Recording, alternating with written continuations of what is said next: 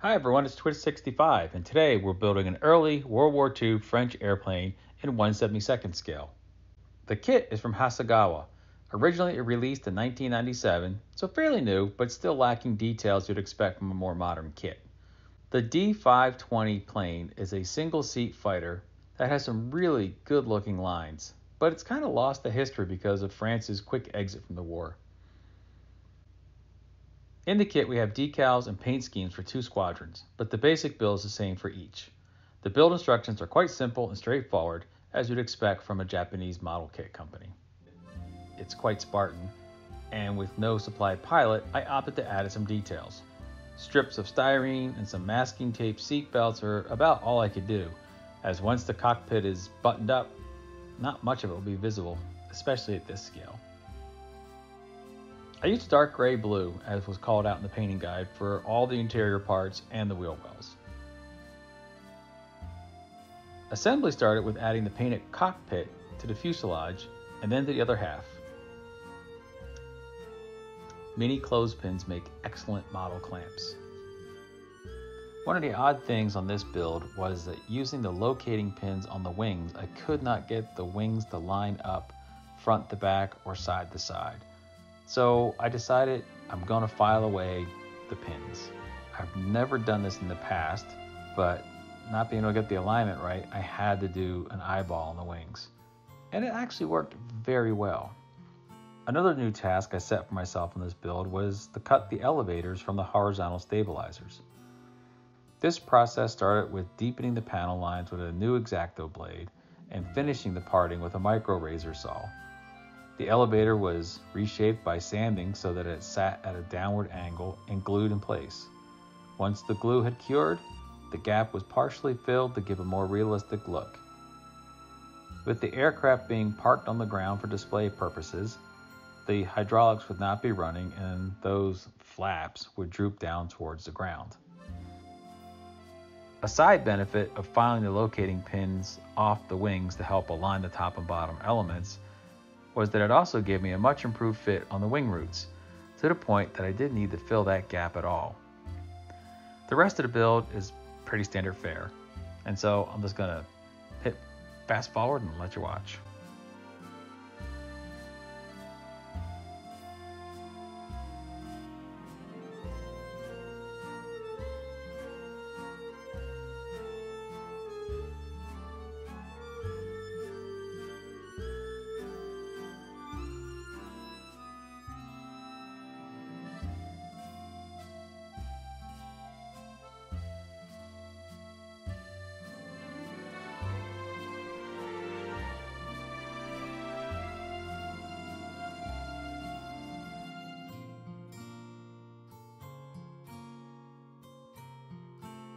After priming in light gray, the painting started with the bottom color. It's a very light gray, almost the same shade as the primer. Up next was painting the ranules, and all of which started with a coat of flat white paint in the general locations of where the national markings would be. And now on to the fun stuff. For blue, I used the Army Painter's electric blue. The red was an 80-20 mix of Vallejo's vermilion and German camo brown. Vertical stripes, they're so easy.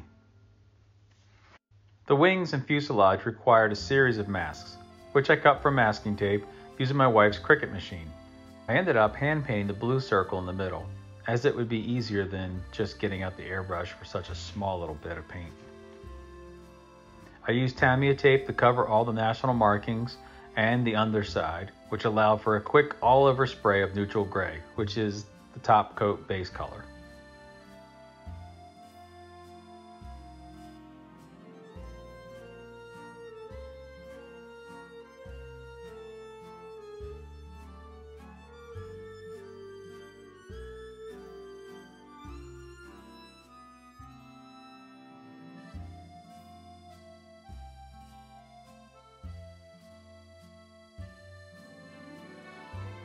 I then masked off the areas that were to stay gray and applied an intermediate green colored by Vallejo all over the top of the model.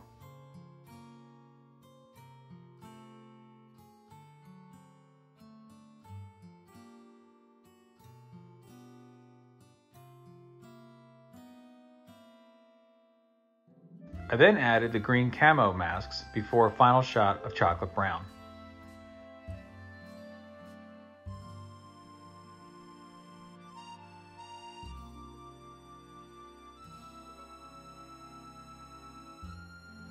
When the paint was dry, but not completely cured, about 10 minutes or so, off came all the masking. With it, the big reveal of the granules and the pilot's white arrow design.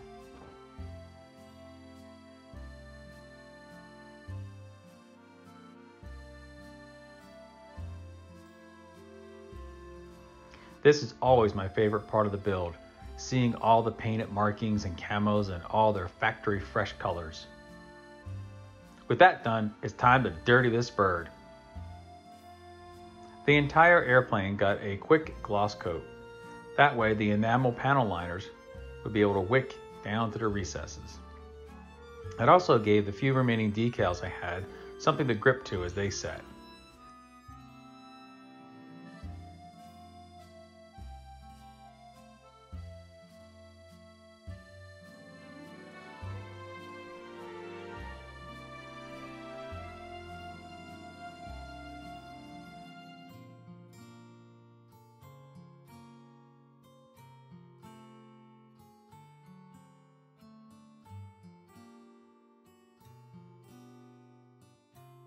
Lastly, and I forgot to film this, some light dusting and streaking with earth-toned pastel powders.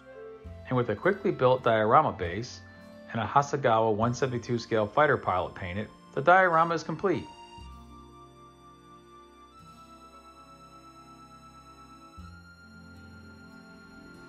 Hope you enjoyed this scale model build, and if you did, please consider a like and a subscribe.